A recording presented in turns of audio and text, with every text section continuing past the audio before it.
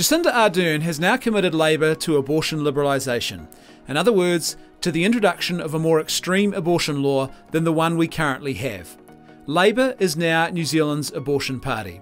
In fact, the pro-abortion lobby group, the Abortion Law Reform Association of New Zealand, has now enthusiastically and publicly endorsed Jacinda Ardern for her commitment to abortion liberalisation. This means that if, like me, you care about social justice and respect for human life, which obviously begins in the womb, then voting for Labour is just not an option anymore.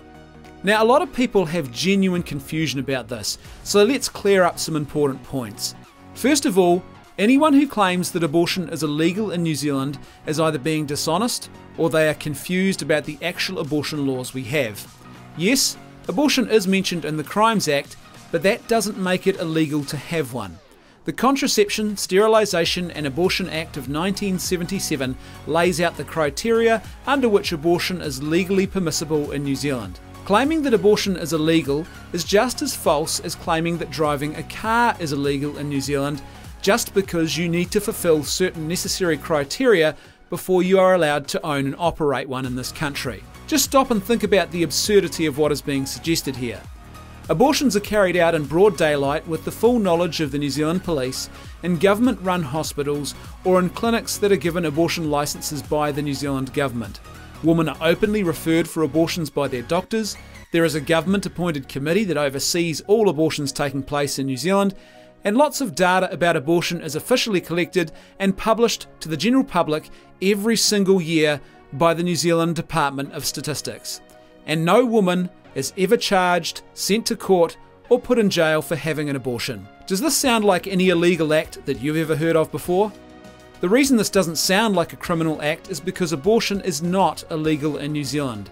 It is allowed by law and supervised and funded by the New Zealand Government. The dishonesty of this claim only worsens when you realise that even if you remove abortion from the Crimes Act, you would still need a new law that, just like the current law, still makes abortion illegal in New Zealand under certain circumstances. Unless, of course, we want to live in a country in which abortions could be carried out in unlicensed facilities or private homes, or by backstreet abortionists, or using abortion drugs that were illegally imported, and for any reason, without any restrictions, right up to the moment of birth. Because that's exactly what the current law prevents from happening here in New Zealand. What makes Jacinda Ardern's staunch commitment to introducing a more extreme abortion law so perplexing is the fact that it comes at the very same time when less and less women are choosing to have abortions in this country. Our abortion rate has been steadily decreasing for the last 12 years. In 2016, there were 5,688 less abortions than what there were in 2003. And this is despite the fact that there are now more than 500,000 more people living in New Zealand since then. In other words, the number of abortions in New Zealand has dramatically decreased at the same time as our population has grown much larger in size. What this means is that Labour is not responding to any genuine social need here. Instead, they are wanting to impose a liberal abortion law because of their commitment to an ideology that holds a more extreme view about abortion. No law is perfect, but the current New Zealand abortion law provides important and basic safeguards that help reduce the risk of women being pressured or rushed into abortions that they would much rather not be having. The current law also protects New Zealand women against cowboy abortionists who put profits before people. But loosening our laws will almost certainly make it easier for more profit-driven abortionists who take safety risks to establish themselves in this country. Lastly, the current law recognises the ethical complexity of these issues and does not allow for abortion up to birth for any reason in New Zealand.